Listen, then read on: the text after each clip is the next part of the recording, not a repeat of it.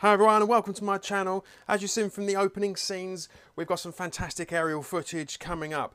But here we have today a photograph from the 9th of July 1946 of RAF Martlesham or USAAF Station 369, which was active between 1917 and 1963. And was also home to the Royal Flying Corps, the Royal Air Force and the US Army Air Force.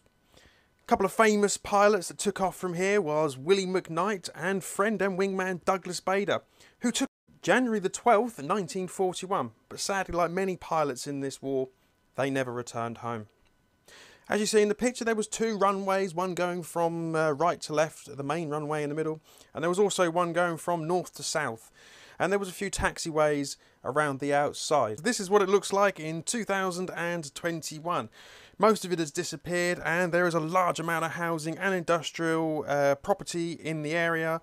We also have the massive A12 running straight through the middle of it. Also, we've created this little overlay which shows the original runways and taxiways over a 2021 image of the ground. So you can see roughly where everything was and where it is now.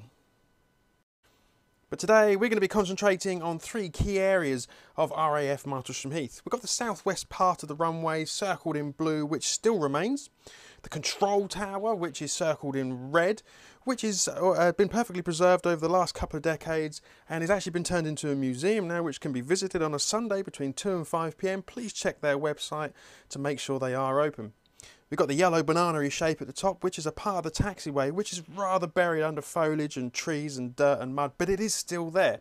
So, without further ado, ladies and gents, we're going to go into the aerial footage that I took.